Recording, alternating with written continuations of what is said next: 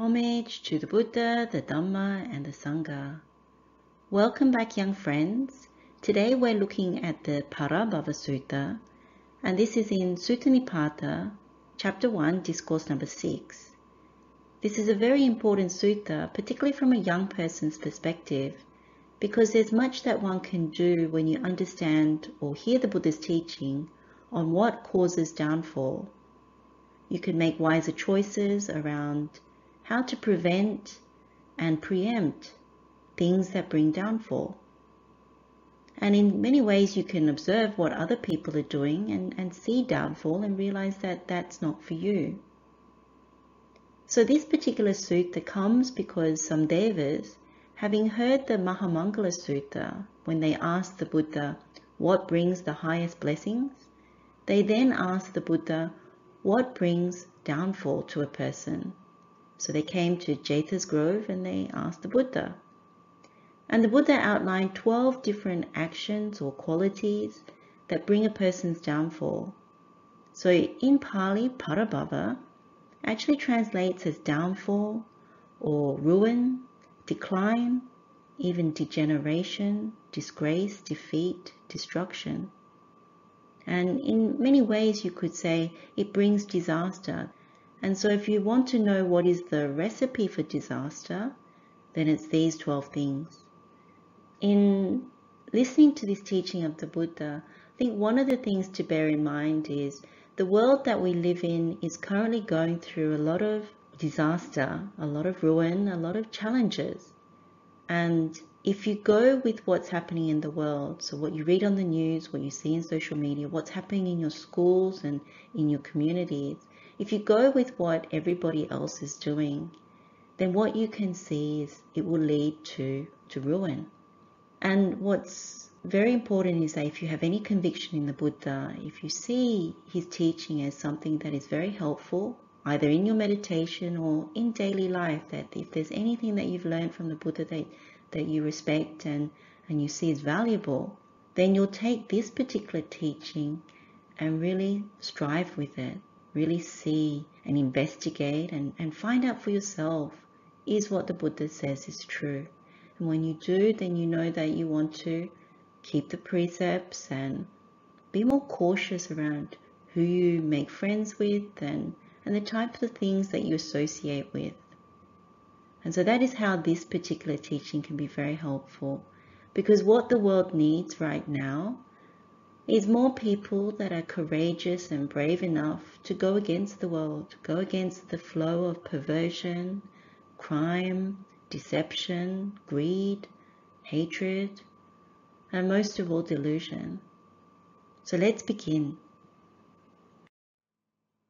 The sutta starts with the devas coming to the Buddha and asking him what is the cause of a downfall for a person.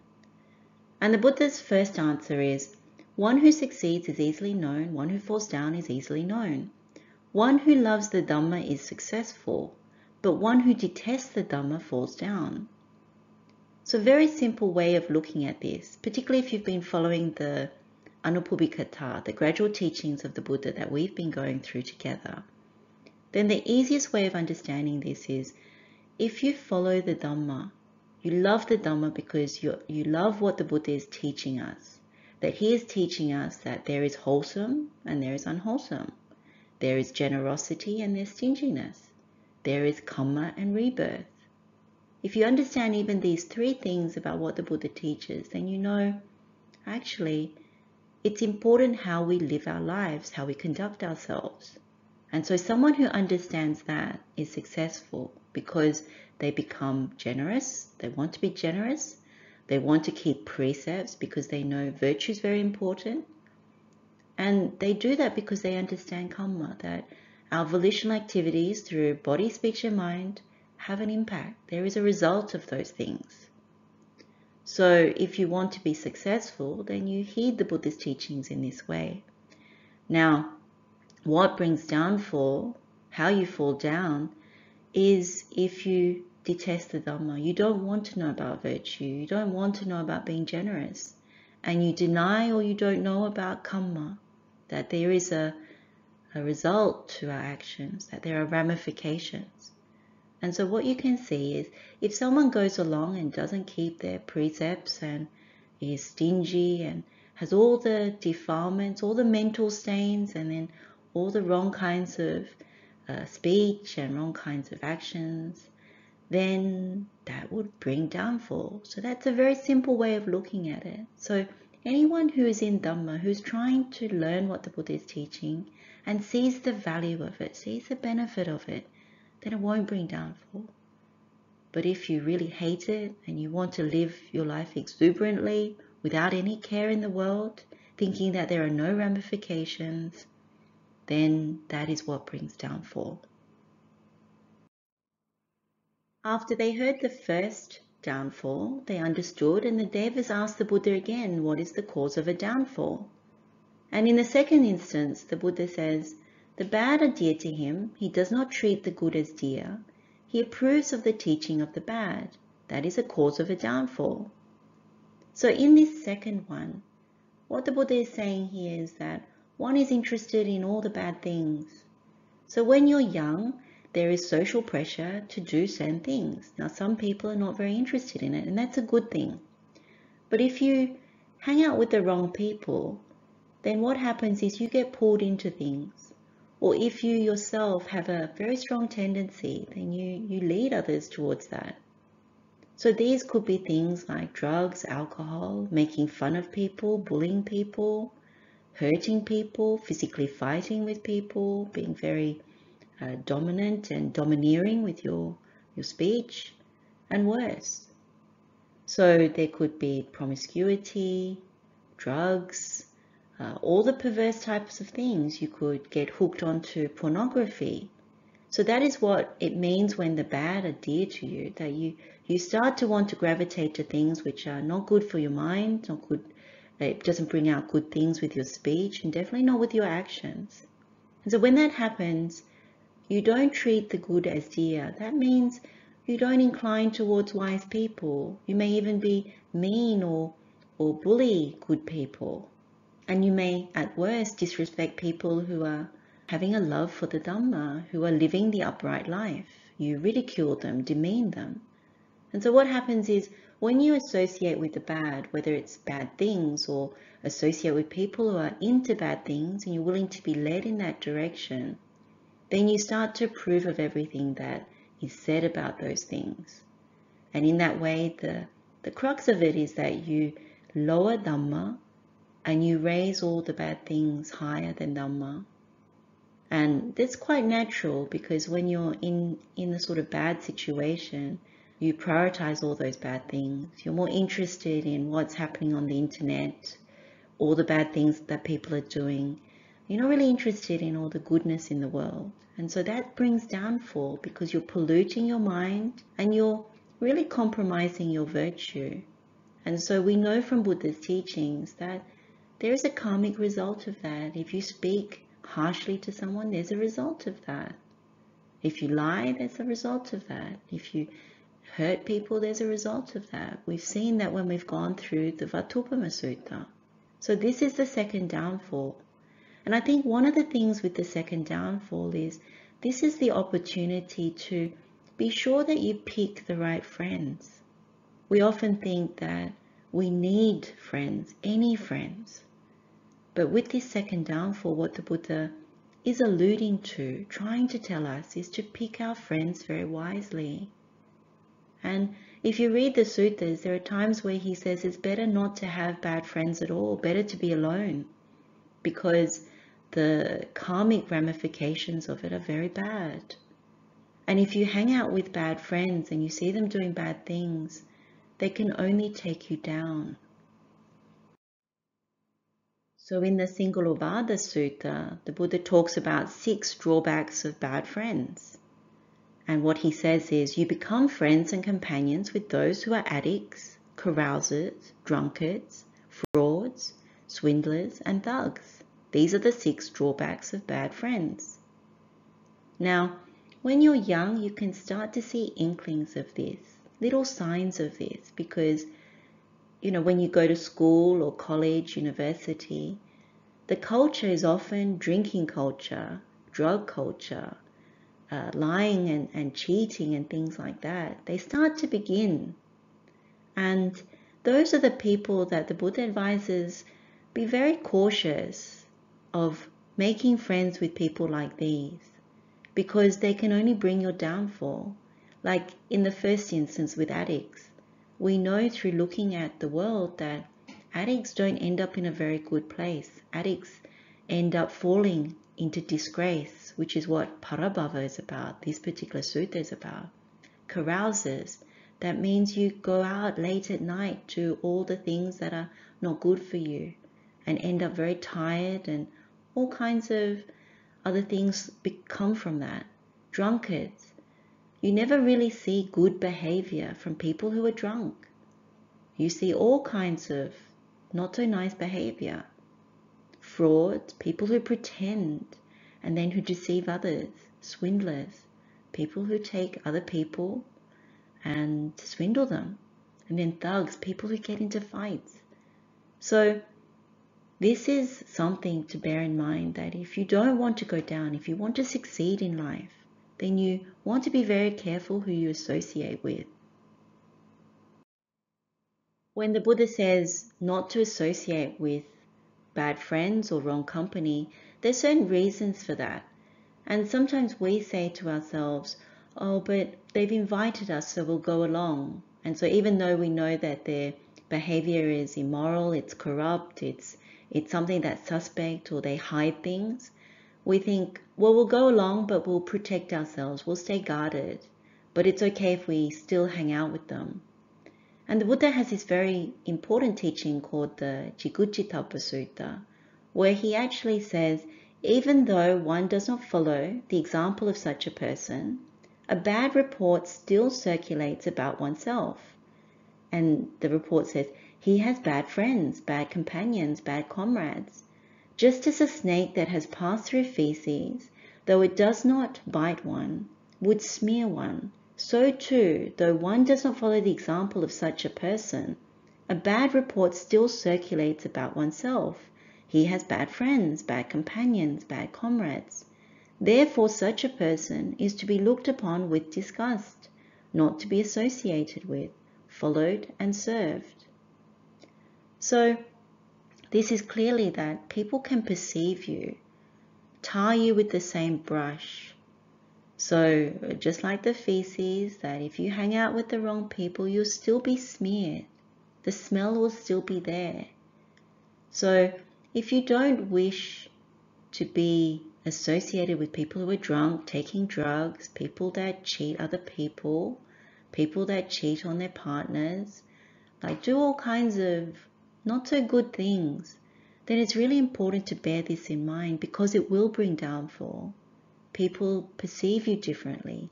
If you want to succeed in the world, you don't want to associate with those types of people, because that smell will follow you.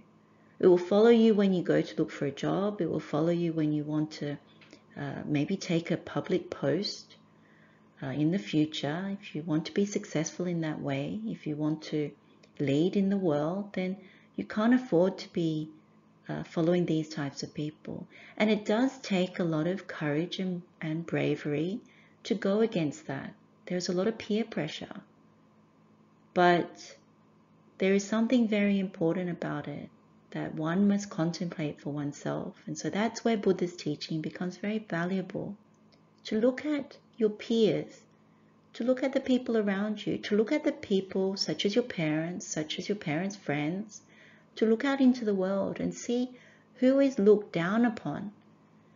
And it's really people that associate with the bad and who believe the wrong things. They end up in a bad place. So when you're young, you can observe that. You can see who has marriage breakdowns, who falls from grace, who gets ridiculed in public, who loses all their wealth, who is successful and then falls. You can observe, you can see. And so when we go through these, all the 12, you'll see, I recognize that. So when you're young, the beauty of it is you can choose more wisely. When you see the evidence for yourself, when you investigate for yourself, you can choose more wisely, and then you can be more successful in the world.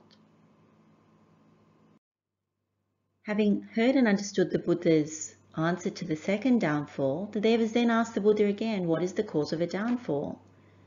And the Buddha says in this third answer, if a person is lethargic, gregarious, and does not make an exertion, indolent, and one who displays anger, that is a cause of a downfall.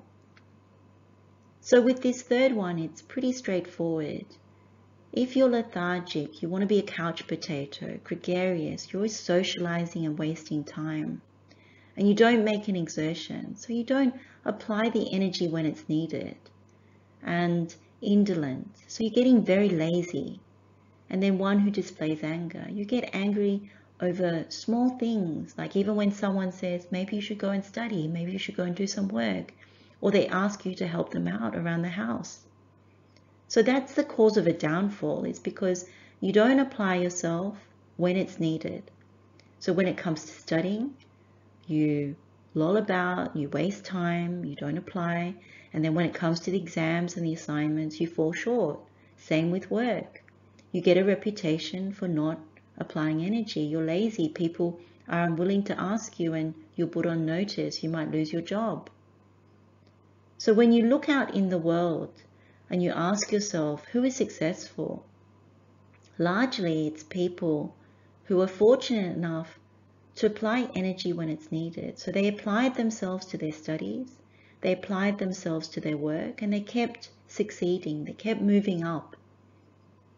Now, the people in the world that fall from grace, who don't succeed, who never make a success of themselves, are the ones that never apply themselves, indulge in laziness, too busy wasting time. So this is what the Buddha is talking about. And largely it's that you keep the mind dull, you keep it with the defilements. You're too interested in bad things, really, because even indulging in television or getting wasted or taking drugs, it does make you very lethargic and waste time and not feel like you want to apply yourself. So it's linked to the second downfall. And it's really also linked to the first. All of these are linked to the first when you don't understand, what to prioritize in the world. The Buddha talks about 6 drawbacks of laziness. So he says, you don't get your work done because you think it's too cold, it's too hot, it's too late, it's too early, I'm too hungry, I'm too full. By dwelling on so many excuses for not working, you don't make any more money and the money you already have runs out. These are the 6 drawbacks of habitual laziness. So when it comes to studying, clearly if we waste so much time making excuses, we either run short of time and don't do so well, or even worse than that, we fail at what we're studying. And when it comes to work, if we make so many excuses and we're trying to run a business, be an entrepreneur or something like that, then you'll never really succeed because things will not get done. Or if you work for someone, we all know that nobody wants to hire someone that's lazy. You'll get pulled up at work. And if you keep showing laziness and indolence or even displaying anger, people will fire you and it'll become difficult to get work. So you can see that you can't make any more money, or even if you obtain money, somebody gives you money, you inherit money, then at some point due to laziness, that money will run out and it'll be difficult to get more. So these are the things to bear in mind. At any age, laziness can set in. At any age, indolence can set in. So it's something that one has to bear in mind all throughout life to make sure one applies to oneself. Even when you're applying yourself to spiritual practice, just as an example, one needs to make effort. It's such a huge part of Buddha's teaching. Because when you allow indolence and things like that, you're actually allowing hindrances, sloth and torpor, something we've spoken about before. We also call it dullness and drowsiness. It overcomes the body, becomes weak, and the mind is also very dull and heavy. So whenever you want to do something, you need brightness in the mind. You need to be able to energize oneself. And so that's in another direction. Successful people are able to do that. And so that's something to bear in mind. If you don't want to fall down, then you need to overcome these kinds of things. Having heard and understood the third downfall, the Devas then ask the Buddha again, what is the cause of a downfall? And the fourth answer that the Buddha gives is, if one who is able does not support his mother or his father when they grow old, their youth gone, that is a cause of a downfall. So this one is really about when your parents get older, being able to give them support, helping them out, being able to look after them, serving them. And this is really because of gratitude and thanks for all that they've done for us. And to remember that they're really our first teachers. They're the ones that taught us how to walk, how to talk, and how to look after ourselves. And this is a very strong part of the Buddha's teaching, that it's important as our duty to look after them. And so we can start doing this early, that if we're still young, it's good to lend a hand. Like if our parents ask us, can you help me to do this? Can you come with me to the supermarket? It's good to, if we have the time and the ability, to actually help them when we can. And not to feel that they have to force us. Because sometimes what happens in today's world is we can't really be bothered, or we're too absorbed in what we're doing. But it's really good to show some support to parents, because sometimes what we don't notice is how much financial stress they're under, how much they're worried about certain things, and maybe it's to do with their relationships and things at work or other things. So one of the things that we can do is to start early, to start honoring our parents, not wait until they're old, because by the time they're old, if we turn away, we don't even want to look at them. We don't even want to come and help them. When they call us and they say, I need this, could you help me with this? And we say no. It's an awful position to be with. And sometimes what happens, particularly with older people and their parents, is you can only conditionally support them. You'll only do certain things for them on your terms. And that's not very nice, because if you look at when we're young, our parents have never said, oh, we won't do that. Most good parents will bend over backwards and beyond, even when we're older, to actually help us out, lend us money, give us a place to stay when things go pear-shaped. So it's just something to bear in mind, that most people will frown upon if they find out that you don't help out your parents, you don't look after them, and you don't do the right thing by them. And it's very much part of Buddha's teachings to take care and to respect people who are older than us. One of the examples that the Buddha gives in the suttas is about Sakka, king of the Devas.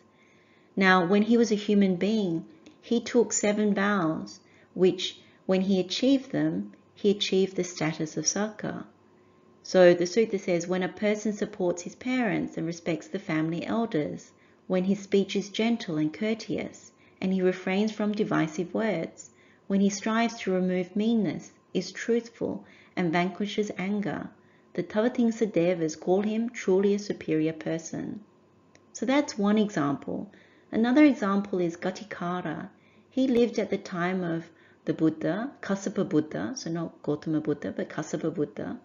And he was one of the preeminent lay disciples of the Buddha. The Buddha would go to his house even when he wasn't there, and he was able to take alms food, things like that. And he was someone who didn't ordain, but he was looking after his aged and blind parents. So you often see people who are very worthy role models who have such qualities of taking care of their parents in old age. Having heard and understood the 4th downfall, the Devas again ask the Buddha, what is the cause of a downfall? And the Buddha says, if one deceives with false speech a Brahmin or an ascetic or some other mendicant, that is the cause of a downfall. So with this 5th downfall, the Buddha is specifically referring to people that have higher virtue. So they could be lay people or monastics, and discouraging, deceiving them with false speech, so lying and deception. Now we know there are bad results when you lie. You can be falsely accused, is what the Buddha says in the Duccharita Vipaka Sutta.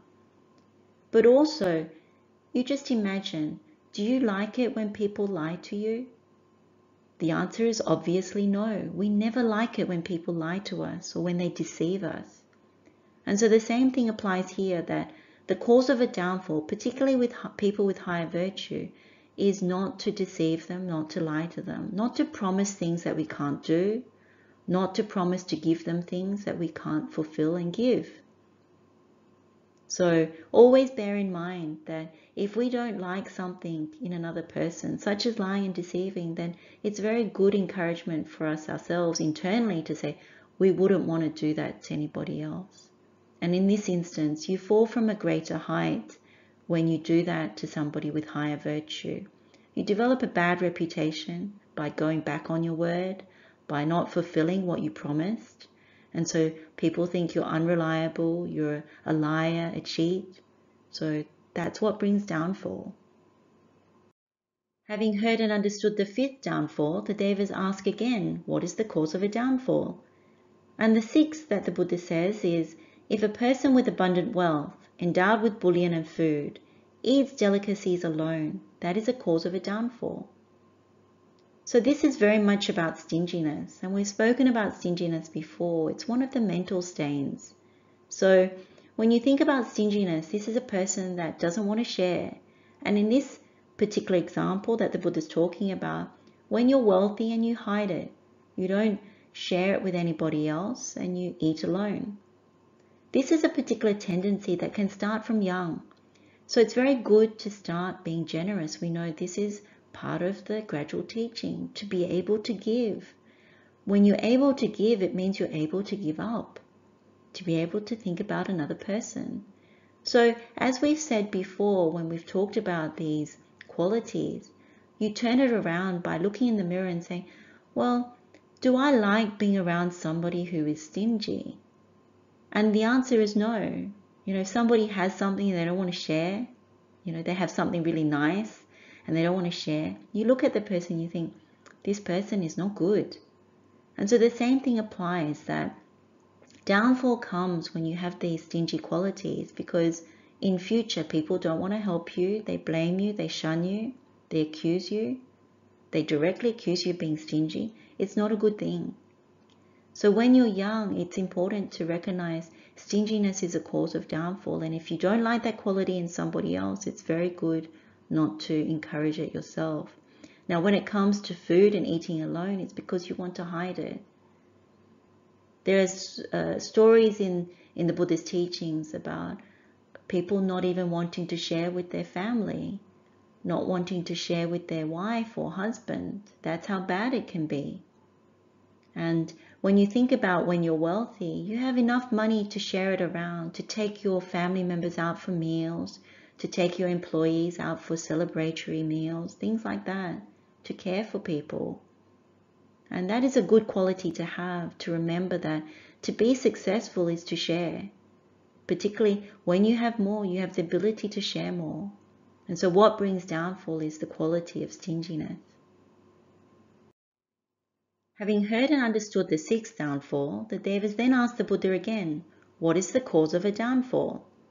And the Buddha's seventh answer is, a person proud because of social class, proud because of wealth, proud because of clan, looks down on his own relative, that is a cause of a downfall. So with this seventh downfall, it's pretty much looking at the stubbornness and the pride, the arrogance that comes because of a worldly yardstick, things like social class, wealth, the family that you're born into. So this can come in many ways. So when you're young, it's not so prevalent, but it may be there, because if your parents have this, sometimes it rubs off on you where you think you're better than others. And so you're very proud of certain things, but in a misguided way.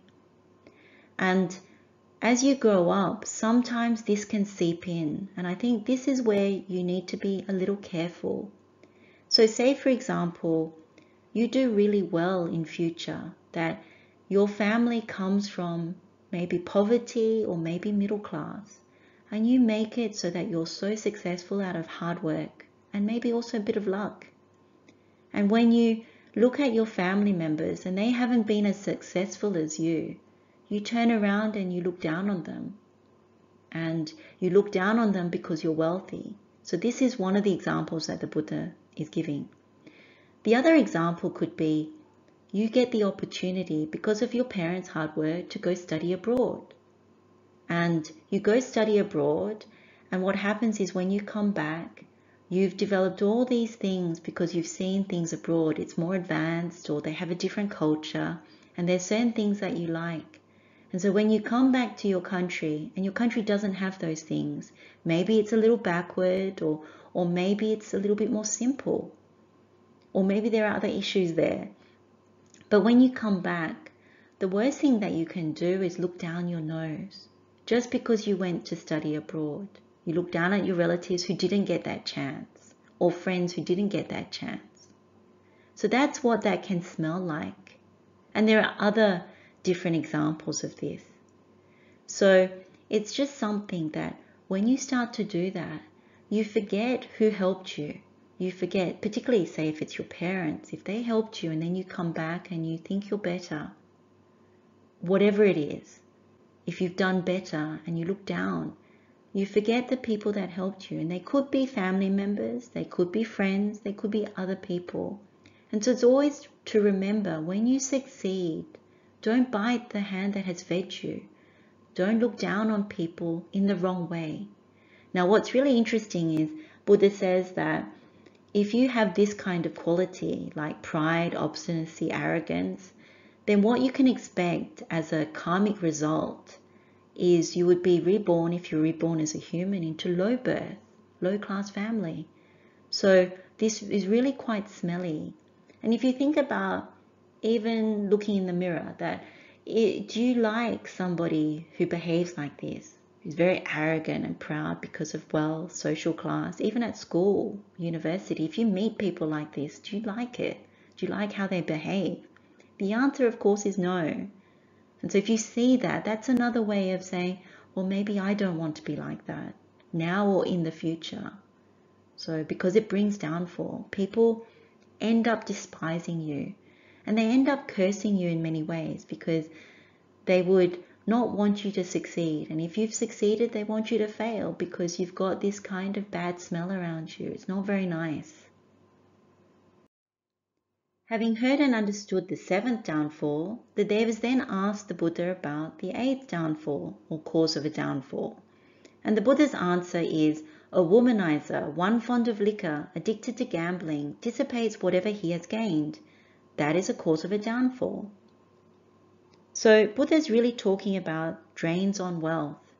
There are other suttas that talk about 4 drains on wealth, and the first 3 are this womanizing, fondness for liquor, and addicted to gambling. And the 4th one is having bad friends. So when you develop a tendency towards associating with bad things and associating with bad company that encourage you in this way, or you go together in this way, then what it leads to is downfall. So when you're young, it's very good to prevent yourself from developing bad habits like this. The social pressure is to party, to blot your mind, to just indulge, because that's what you're meant to do. But it really leads to quite bad things. Now, the propensity right now is always to go to the pub, to indulge in liquor, and to seek out lots and lots of different companions, male or female. And then gambling is also another thing.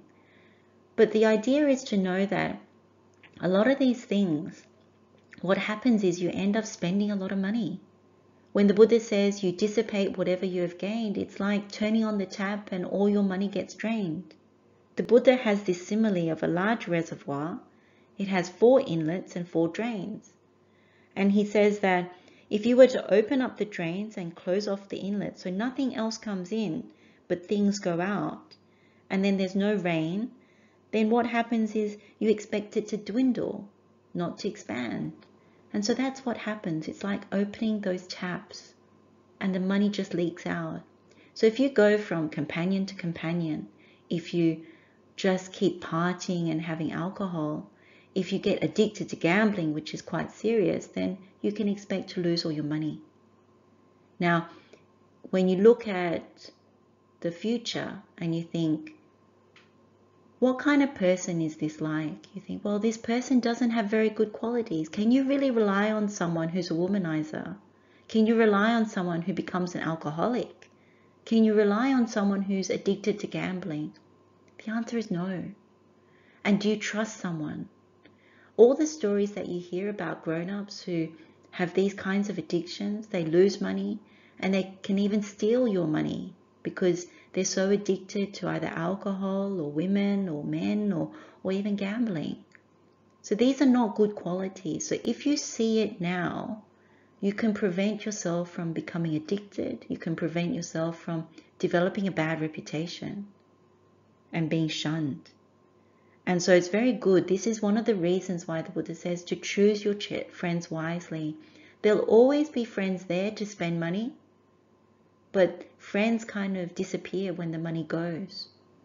So one of the things about choosing good friends is good friends are there in good and bad times. They're not there just simply for the good times to spend the money. And the good friends are always encouraging you not to do bad things. They're always saying, be careful. You know, maybe we shouldn't do this. That's a wise friend.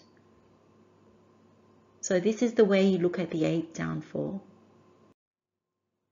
The Buddha talks about the drawbacks of drinking alcohol in the Sukhasomanassa Sutta. The first one is the immediate loss of wealth. And we can see this because of how expensive alcohol is. And the more you drink, the more you spend. The second is the promotion of quarrels. So you often see when people drink, they get into arguments, they get into physical fights. The third is susceptibility to illness. So there is the mental fatigue and cloudiness. But then you also could have alcoholic poisoning, or in the longer term, organ failure. The fourth is disrepute. So the reputation of someone who's a drunk, someone who indulges, someone who's an alcoholic, it's not a good one. The fifth is indecent exposure. So you lose your inhibitions when you drink, and much more than that. And then the sixth is the weakening of wisdom. So when the mind keeps indulging in alcohol, it becomes mentally weak. So you can never really gain or develop wisdom. You go in the opposite direction. Madness, mental derangement is what the Buddha says is the fruit of drinking. So it's very good to contemplate this, to see why alcohol may not be a good idea. In the Sukhasomanassa Sutta, the Buddha also has 6 drawbacks of gambling. So the first is victory breeds enmity. The second is the loser mourns their money. The third is there is immediate loss of wealth. Fourth is a gambler's word carries no weight in public assembly. Fifth, friends and colleagues treat them with contempt. Sixth, and no one wants to marry a gambler, for they think, this individual is a gambler, they're not able to support a partner. So these 6 things are very good to contemplate. If you haven't developed any kind of interest in gambling, don't go towards it. That's the recommendation, because there are quite dire consequences. And the other thing to bear in mind is also to look around you, whether it's a womanizer, an alcoholic, or a gambler. If you know anyone in your family like this, or you've seen people like this, or you read about them in the news, then you look at how they fall from grace, how they may have been successful and they fall, or they just got such a bad reputation. And that is clearly something that brings downfall. And you don't really want to associate with these kinds of people because you could get smeared in the same way. These are not things that are looked upon very highly. In fact, they're very much frowned upon. Having heard the 8th downfall and understood it, the Devas then asked the Buddha about the 9th. And the Buddha says, one who is not content with his own wives is seen among prostitutes, seen among the wives of others. That is a cause of a downfall. So this particular downfall is really about when you want to indulge in sex and when you want to indulge in sexual misconduct. So you want to indulge in prostitutes and you're willing to cheat. Now the Buddha has said that sexual misconduct is actually a very bad thing. And the repercussions of that in this lifetime or the future is hostility, enmity, and rivalry. Now, the easiest way to understand this is to look at people around you. So if you know people who are older, and we've all heard stories, or we know someone in our family who is doing such things, then we know that it causes a lot of hurt and harm, whether it's to ourselves or to others. And so when you look at it from the perspective of being on the receiving end of somebody who does this, it can even start out when we're young, when our partners cheat on us, our girlfriends or our boyfriends cheat on us. What is that like? It's not good. We don't like it. And that person is horrible for doing those things. So when you turn that around and you think about in the future, is this something that I want to do? The answer is no, because the impact when you're older, when you do it, is it can break up families, it can lead to loss of wealth, it can also lead to a very bad reputation. And you can be blackmailed for doing certain things, so the third party could blackmail you because of it. People could steal from you. If you visit prostitutes, they could steal from you, they could blackmail you, you could catch a disease. You can even catch a disease from any other person in that way. So this is clearly a downfall, and it's just something to bear in mind when you're young. Don't develop any bad habits. If you've been on the receiving end of it, then you know for yourself that once you've been bitten by this, you often think, this is not really something that I want to do to anybody else, because you know how horrible it is to have been hurt like that. And so that's a very good way to understand it. Having understood the 9th downfall, the Devas then ask about the 10th. And the Buddha says, when a man past his youth marries a girl with budding breasts, he does not sleep with jealousy over her. That is a cause of a downfall. So with this particular downfall, we even see this right now, where men or women who are older, so much older, and they marry someone who is as young as their daughter or their son. Or even worse, they marry someone who is as young as their granddaughter or grandson. So this is the type of scenario that we're looking at. And we can see certain stories like this, or maybe we have somebody in our family who is doing this. So when the Buddha says this person does not sleep from jealousy over her, the worry in the person's mind is over whether that person will leave them for a younger person, someone their own age. And maybe they worry that that person is only with them because of their money or the things that they buy them, things like that. So this is something that is already in the world. And I think one of the things when you're young is to really see it for what it is. That when you think about it, somebody the age of your father, your mother, or somebody the age of your grandfather, grandmother, is marrying someone your age, then how does that look to you? That doesn't look right, does it? And although it's prevalent in the world today, like there are some people doing this, it's not to be seen as a good thing. Now, if you have parents or grandparents that are doing this and you see that, you know what that feels like. You have a direct experience about it, and it is a cause for many fights, many quarrels and disharmony in the family, even over inheritance, even over many, many things. So this is something to bear in mind as a young person. When you look at it, you contemplate it. You think, is this really something that I want to lean towards? How do I feel about it? And when the Buddha says it causes downfall, it is another way that you lose your reputation. People will laugh at you. People will ridicule you. People will think, oh, what's up with that? And also there's a huge loss of wealth. And if you can't sleep out of jealousy, you also lose wealth because you stop paying attention to things that are really important, such as your business and other things. And then you pay too much attention to what's happening with your younger husband or wife. And so that's the cause of a downfall. If you are someone that is going to marry, pick a really suitable person, someone who has good qualities. Just like picking good friends, it's very important who you pick as your partner. Having heard and understood the 10th downfall, the Devas then ask the Buddha about the 11th. And the Buddha says, if one places in authority a debauched woman, a spendthrift, or a man of similar nature, that is a cause of a downfall.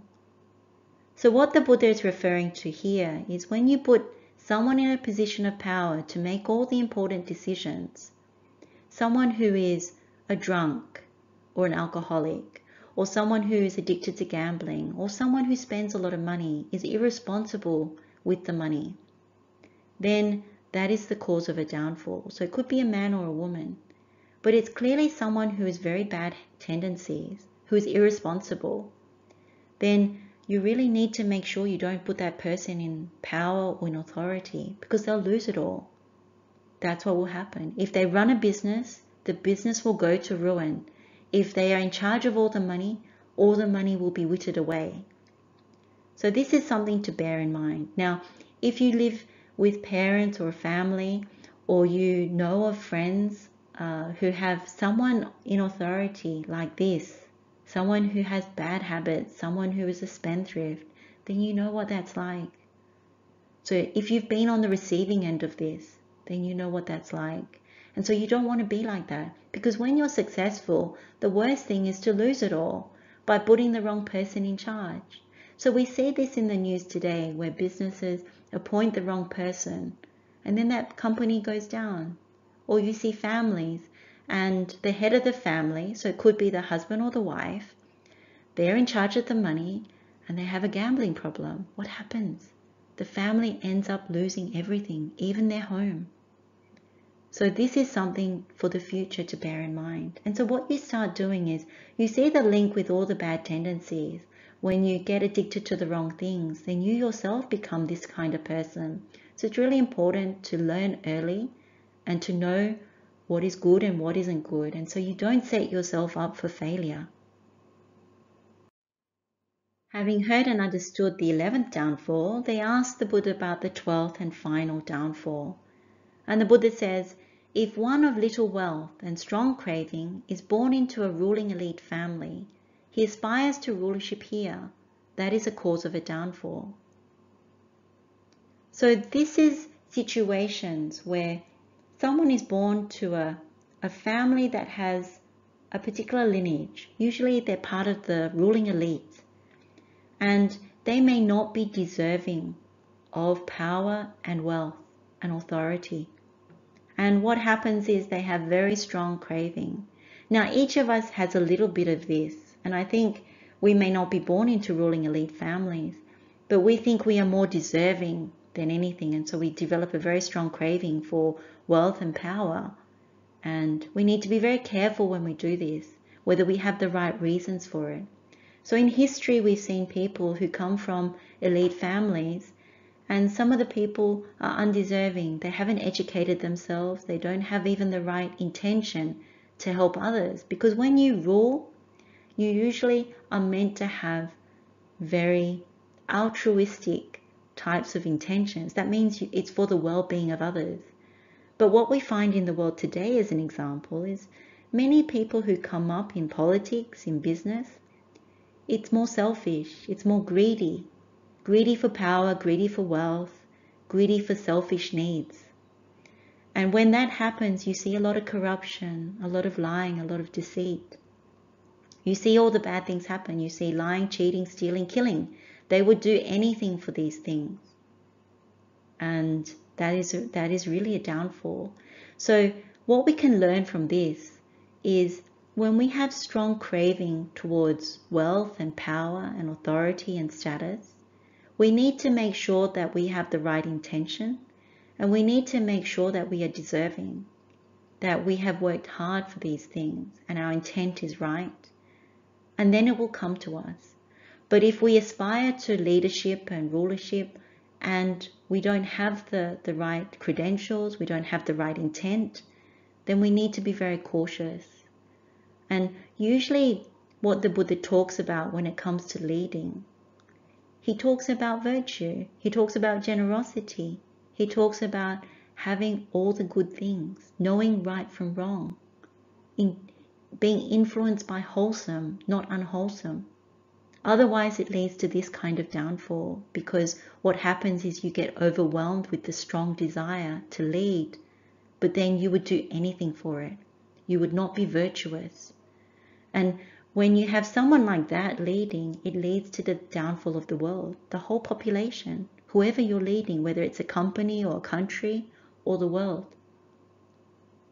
So if you take the example of the world today, there are many people who are leading, who are corrupt, who lie, who are willing to kill, who are willing to steal, and therefore we are where we are right now.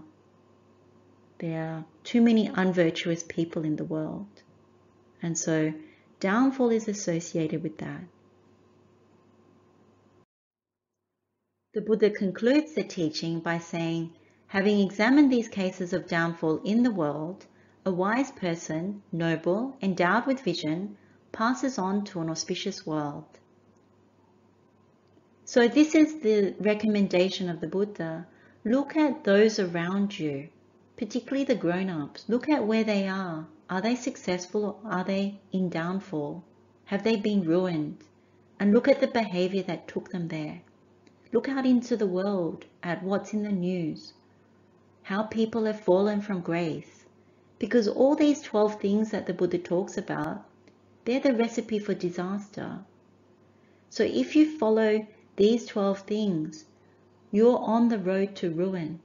You will not be successful. Or if you are successful, it's for a limited time. So there's something very important in what the Buddha is saying.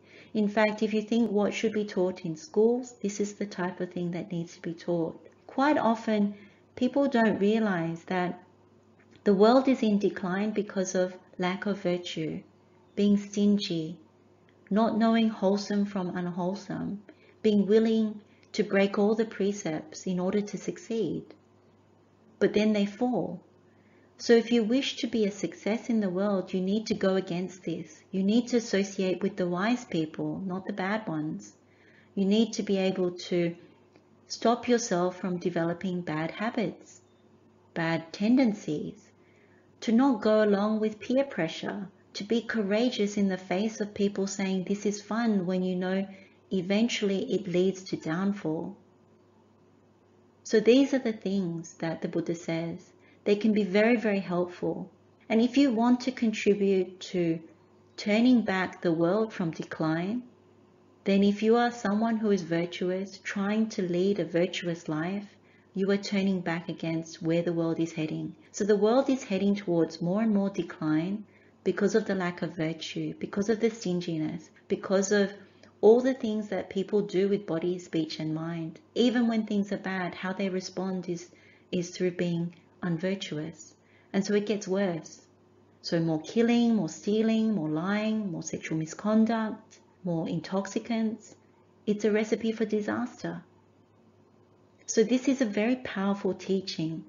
The idea is not just to take it and accept it as moot, to investigate. As the Buddha says, examine the cases in the world. Look at the downfall. And so if you really see it, take this as the recipe for disaster and the one that you don't want to lead. The counterpart to this is the Mahamangala. And at some point we will go through that as well. And it will be a wonderful contrast. The good thing about this is if you lead a pure life, a life that is at least trying your best to keep precepts, to be generous in the world, to know what is wholesome, to associate with the wise, then you can expect a good result in this lifetime and beyond. And if you go towards more of the Buddha's teaching, then it can be more than that. You can make progress on the path. So what is said at the end of this teaching is that the Devas, they actually had a lot of breakthroughs. A lot of them entered the stream, a lot of them made progress. So that is very heartening. We've now come to the end of our session, and on this last slide we have the 12 things that bring downfall to a person. What I would recommend is, if you really find this teaching powerful, get together with your parents or with your friends and talk about it. Really talk about it. Those who are interested in Dhamma, get together and talk about it and really see whether you can find examples in the world or even from your own examples of people that you know where this applies. Because then it starts to take seed that you really understand where the Buddha is coming from and you can prevent this kind of downfall in the future. Now, one of the things to always bear in mind is if you have been on the receiving end of any of this, whether it's from a family member or from friends or things like that, then you know for yourself that You don't like that. It's harmful. It hurts. And so that's a very good way of encouraging yourself to not want to do this now or in the future. So that's something to bear in mind. If you remember from Venerable Mahamoggallana in the Anumana Sutta, that's how you actually practice. And even when we look at things like the Vatthūpama Sutta, the Karaniya Sutta, what we've always said is look in the mirror, really take your own examples and see. So this is what I would encourage.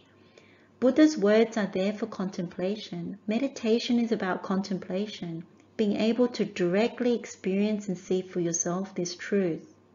And so the more you do it, the more skilled you become, and the more wise choices you can make. This is for your own well-being. This is for your own success. We can end our session here. I wish all of you to achieve success and not failure, not downfall. Let's share the merit with all sentient beings. May all beings be happy and well. May all beings be free from downfall, free from suffering. Blessings of the Triple Gem, wishing you well. Teruan Saranai.